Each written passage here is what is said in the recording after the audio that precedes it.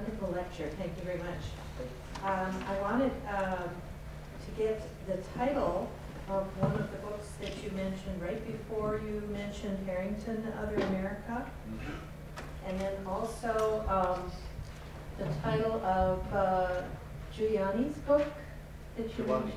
Giovanni, towards the end. Yes, please. Discourses of Denial, Okay. published by UBC Press, 2006.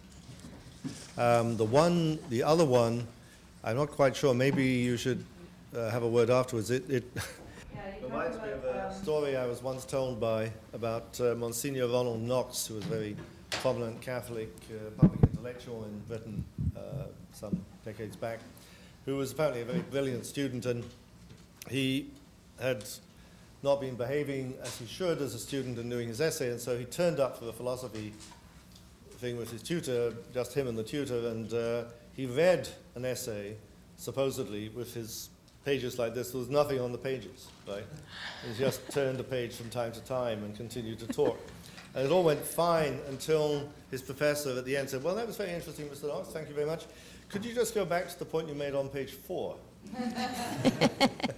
And so I can't quite remember, but if you come to me afterwards, maybe I'll find the Kennedy quote and we can work from there. Okay, and I was also going to ask,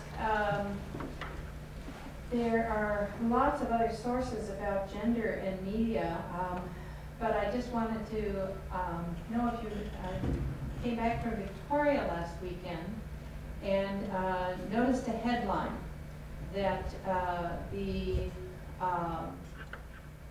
real estate agents were considered fearful for asking to have a response system through their cell phones because several of them had been attacked, and now this 22-year-old woman had been murdered while she was showing a home.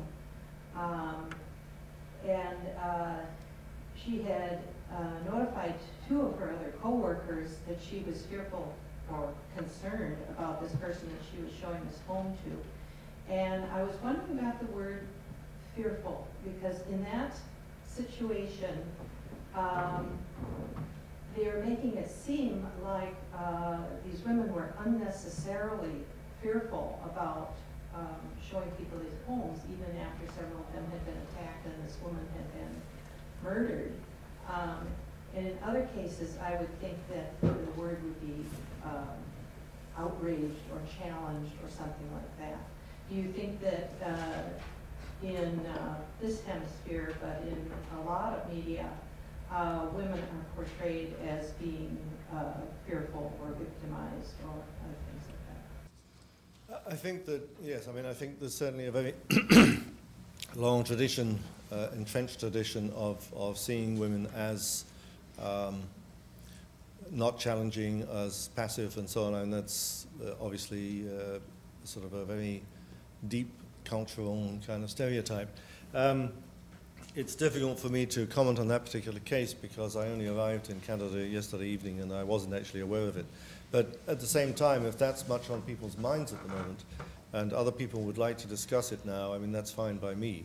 But so please, I don't want to close off that issue if it's on people's minds, but I'm not sure that I have anything much useful to say about the specifics beyond my response to the general statement about, yes, by and large, and that women who are, who do sort of express pugnacity, if you like, in response to issues are very often defined as behaving inappropriately, but those are generalities. Well, you mentioned in passing Roots as a production, media production in the United States that was anti-racist. But it seems to me, remembering different things, that actually they're some of the finest media work that's been done in the United States is anti-racist, and that actually, even though there's quite a racist climate, there seems to have been quite an industry. I mean, we just saw Raisin in the Sun we played here recently, but I mean, from there forward, many different media products. Do you think that these It's a two-part question. One, do you think that these are actually having an effect on the consciousness of the public in the United States? But also, is there anything comparable in other parts of the world? Within the limits of an already very long lecture, I couldn't kind of give a huge number of examples, but I was trying to stress at the end the extent to which, I mean, up and down the hemisphere, there are people who challenge these issues, and media makers of various kinds who challenge these issues. And I tend to think that quite often some of the most important people I spend, as I say, no time at all talking about in the body of the lecture, are musicians and singers who very often challenge these and have a lot of play. Sometimes the fact they're underground and don't get much commercial play makes them all the more prized by activist sectors of the public and all the more inspirational to them. So, yeah, I think there's a lot. In terms of Roots itself, it's a complicated deal because very complicated, and I'm not going to be able to handle what I see as all the complications. On the one hand, the fact that it graphically and over a single week or so, or a series of consecutive days, represented a feature of US history which by and large until that time hardly got dealt with at all in the schools and so on, did so with the power of television and the power of a dramatic narrative and the identification with characters. On that level, very powerful. On another level, you could argue that a dimension of the story is, in a sense, the author of the original book and the series, Alex Haley. It ends up by being Haley's family. And so it ends up by being a series of individuals who faced much more than the average set of obstacles faced by immigrant white Americans, but nonetheless got there in the end. And so on some level, Roots could be read as a demonstration that, yes, African Americans have had a far tougher time than everybody else, but they're now kind of there. It is possible, at least, to be there. Alex Haley, got there. Now, you know, that may be a dyspeptic reading, but, there are various dimensions to Roots, I think, and a proper discussion would take longer than that, but those are my thoughts. In the last few months, observing the U.S. Presidential campaign, I've been puzzled by how the media in general has dealt with the situation of Barack Obama. He seems to be presented as a post-racist politician, and once that's used, the whole question of anti-black racism has been washed away. You know, a man who is just above it all, he transcends the question, and the whole kerfuffle about rights. I don't think that Wright has said anything that Martin Luther King didn't say, or that Malcolm X, I think Malcolm X was even stronger in his condemnation. Can you talk about this phenomenon? It puzzles me. There are a lot of things going on, and I don't know that I can tap into all of them, even in my own imagination. But one of the things that seems to be going on in the present campaign and the media treatment of Obama is that there's a kind of certain history of a kind of African-American politician, represented to some degree by Jesse Jackson or the Reverend Al Sharpton, some others, which is of somebody who kind of rasps and orates and denounces and yells and is also very self-publicizing. Against that, there are career politicians or military people, I think particularly somebody like Colin Powell, who some years back, I forget exactly when, but there were polls being undertaken, might have been about 8 or 9 years ago, which suggested that potentially a large number of Americans of all colors and so on would like to see him run for president, and if he did, would vote for him. And so you have a certain contrast between figures considerably in the public eye who are black, who are in the Sharpton, Jesse Jackson mode of address, and then you have this other wing of politicians, of public figures, who are not. Now, if you put that together with the fact that the American public, having voted by a 3 million majority or so in 2004 to put George W. Bush back into office, and then have realized increasingly the idiocy of their decision, it means that at the moment you look around and, in a sense, what have you got?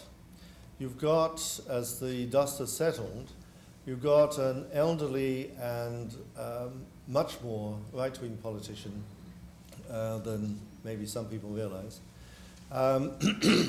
You've got somebody from the Clinton era who is basically part of a certain kind of machine-like definition of the technology of politics. And you have this person who has no negative embarrassments, right? And seems, therefore, to be plausible, and certainly speaks very well, and so far has not put any major foot wrong. And hence, the determined effort by the variety of people who, for a variety of reasons, don't want to see him get the nomination. Then, at that point, the Reverend Jeremiah Wright excerpt, and anything which suggests that there are two Obamas, which is one of Rush Limbaugh's favorite arguments at the moment. There are two Obamas. There's a nice Obama and a real Obama. That kind of argument then becomes more and more important for people who wish to discredit his candidacy. Now, whether they'll be successful or not is obviously yet to be seen. But I think to some degree the role of the media in this is explained in part by the factors I've talked about, and in part by the fact that journalists do very often, not all, but very often operate in packs. They operate accepting each other's definitions of reality. They're not all hard-working, penetrating folk. Some are, absolutely, but they're not all. And therefore, it's very easy for certain forms of consensus to emerge for a while until something happens. And then suddenly a new form, a new consensus can emerge. Now, if the Jeremiah Wright scenario has to be, sort of ends up by having sufficient wind pumped into it, then that will become the, wasn't it a pity, he looked so promising, but then of course as we thought about it, it wasn't to be. As regards Obama himself, I just want to throw in one other comment. I see him as having been in a position where he could not usefully refer to the whole text of the Jeremiah Wright sermon, because he knew, obviously, that the vast majority of voters would never bother to read it. They wouldn't kind of hunt it down and read it. The sermon was what the TV news operations had made it in that sort of mini few-second loop which went over and over and over again for 2 weeks. That was the speech by the time Obama came to make his speech in Philadelphia. And it was impossible, I would suggest, for him to reply to the speech as a whole in his own comment. And therefore, all he could do was try to move the debate to a point where the issue was no longer being simplified, but the complexities of the issues and the real issues and the way this could act as a distraction from them could be given some attention. We'll see if he's successful or not. I hope you wouldn't find my question slightly off topic, because it extends beyond racism and it kind of includes secularism as well. I'm interested in learning about your thoughts and your observations in the last 6 years or so. And I'm referring to what happened in September 2001. whether you have seen a shift of racism with respect to certain communities, because I've heard on TV that African Americans are not the blacks anymore. A Muslim is the new black in USA. I'm wondering about your thoughts on that, and whether you see the Islamophobic culture that mainstream media has now created, whether that's also part of this entire racist culture, or whether this is something new or a new phenomenon that you have never seen before, and how does that tie to secularism? Islamophobia, I mean, goes back obviously at least to the Christian Crusades, and has been a staple dimension of European cultures for many, many centuries. And what I tend to think happens is that many of these issues, stereotypes, concepts, discourses can lie dormant or semi-dormant for quite a while. And then, under the pressure of events, and those events can include highly unscrupulous political leaders, they can be summoned back into life, sometimes surprisingly quickly, and with surprising kind of venom attached. In terms of the question of that Muslims are the new black people, I think that on a certain level of operation, there's an element of truth in that. It's certainly the case. I mean, I have, for instance, one doctoral student from Bangladesh who recently completed his dissertation, and he found in his research in New York's Bangladeshi community that Bangladeshis who'd lived in the United States for 10, 20, 25 years found the situation after 9/11 totally different. And it was something which kind of shocked them, because apart from a very general identification with fellow Muslims who are Arab, they never thought of themselves as Arabs, and they couldn't understand why, as Bangladeshis, they were being identified as being part and parcel of the Arab world. Not that that makes any sense anyway, because as we know, there were masses of different opinions in the Arab world. So I think the intensification on the media level, on the daily level, the interpersonal level, and so on, all these levels has been very tangible. And so that certainly has changed. I think, however, that the notion that somehow the experiences and the processes which govern black people's lives in the United States have suddenly kind of switched gear. I think, I'm sure, I am certain that if you apply for a mortgage, if you apply for a job, if you apply for all kinds of things in the United States, medical care, whatever, all the evidence is there, repeated surveys over decades and decades now. And I don't think that all those daily practices have suddenly kind of people said, oh no, we shouldn't do that anymore, because now we should only think about being nasty to or discriminating against people who are Muslims. Our capacity as humans to have multiple targets for being nasty to is really a matter of historical record. In about whiteness, to me what comes to mind is there's a dominant clique that wants to maintain its status, and so it excludes everyone who doesn't fit its parameters. And are there a few aspects of that ideology that are capable of being specified and critiqued so as to subvert it? Well, I think, I mean, it's got more complicated, obviously, over the last sort of couple of 2 or 3 decades, because when you have the Reagan cabinet and the two Bush cabinets, including people of color in the cabinet, you say that, at least on the political level, in terms of the political class, there clearly is not an absolute refusal, right? Whereas, it's until the election of Lula in Brazil, it had previously been impossible to find an Afro-Brazilian in the cabinet. I'm not sure when, I believe sometime during the 1990s, the Cuban Politburo may have admitted an Afro-Cuban, but for the first 40 years, there was no Afro-Cuban in the Politburo in Cuba. So, I mean, this is a very deep-seated, deep-rooted issue. So it can certainly be attacked. I mean, there are Afro-Cubans who have, in a variety of ways, I never sort of got to Cuba, but there are Afro-Cubans who in a variety of ways have sought to subvert this. Not always in ways which I could particularly join in with, but they have. So it doesn't go without challenge. But I just think that the process of challenge, as I say, this has been laid down over 500 years, and the process of challenge includes exposing and critiquing the idea, but it also means living out that critique in all kinds of practical way at a degree of patient resolve over decades and more than decades in gradually pushing it down.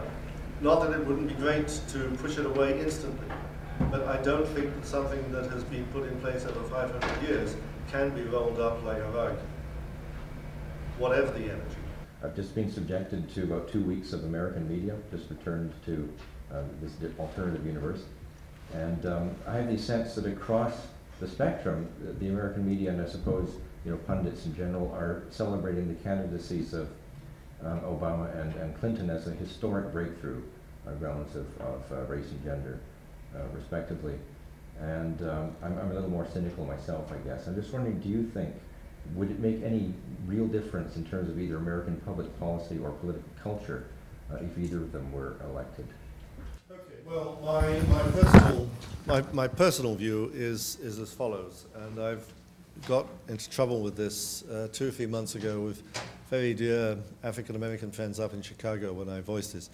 My personal view is that Obama is sincerely, honestly, a centrist.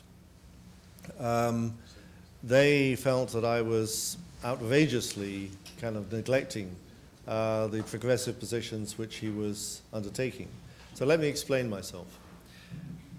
What I mean by this is that the basic geography, if you like, of the American political spectrum, the political culture, is so far to the right that a centrist can seem like a frothing leftist. But I think he is sincerely and honestly. I think that's exactly where he is politically, right? And I also think that the primary influences on American politics are not out of Washington. They're in Wall Street and boardrooms around the country and in Las Vegas and Hollywood and so on and so on. And in Seattle and, all the major industrial sectors. So that means, therefore, that the best that one can hope for in the United States is somebody who is a centrist, because anybody who's left of that will never get elected at this point in history.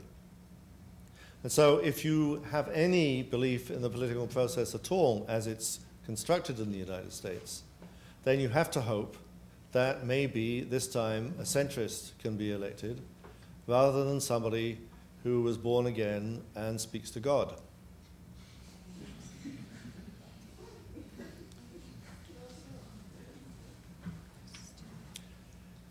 Can I just say, because I forgot to at the moment, so embarrassed at the revelation of my beer drinking habits, a thank you for the very kind remarks from Professor Zhao and Professor Hackett introducing me. Thank you.